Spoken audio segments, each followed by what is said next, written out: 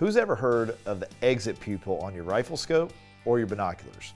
I'm sure you have, you just didn't call it an exit pupil. So what you want to think about when buying an optic, especially for us hunters, you know, whitetail hunters, where the best time of the day is that last 30 minutes or that first 30 minutes of the day, so you got low light, right? So you want to think about exit pupil because the larger the exit pupil, the more light you're going to gather.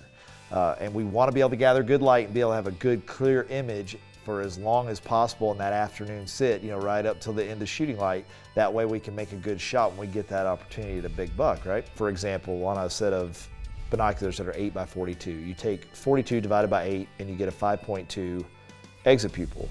Well, with that, you're going to gather more light than you will with a 10 power set. So if you take a 10x42, so divide the 42 by 10, you get a 4.2 exit pupil, and it's going to gather less light. So think about it in the sense of, if you're in a low light situation like us whitetail hunters are, a lot of times, the higher the power, the less light you're going to gather.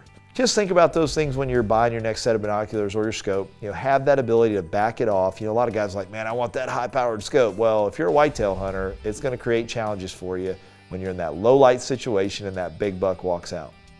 Good luck. Hope you have a great season.